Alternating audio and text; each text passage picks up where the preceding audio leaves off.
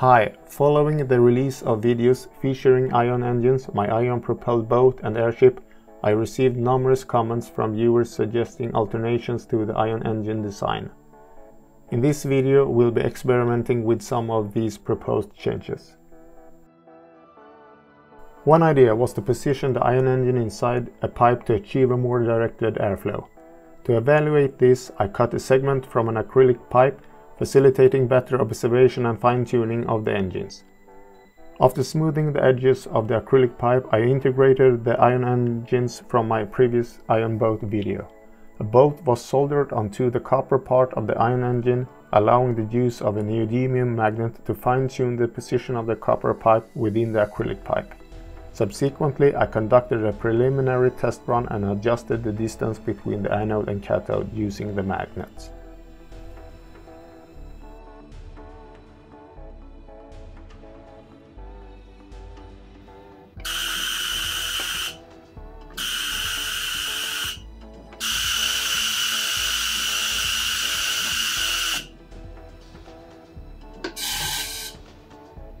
While I previously utilized a wind meter, the readings often became inaccurate due to Ion's interference with electronics.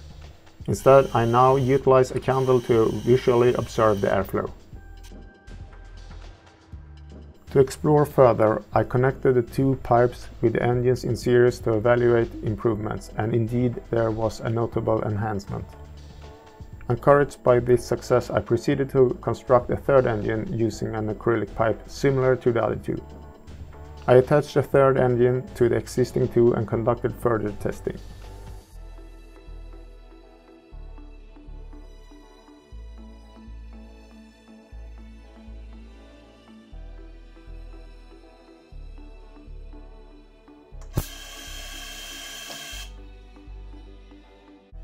The end result proved successful, with added styrofoam to the pipe, testing the Ion wind's capability to push it out.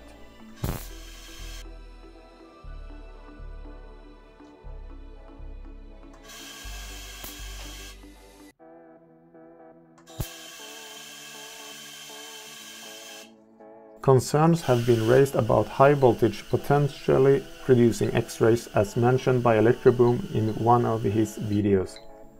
To investigate, I attempted to measure any admitted X-rays through several tests. I could not detect any X-rays unless the Geiger counter was placed very close.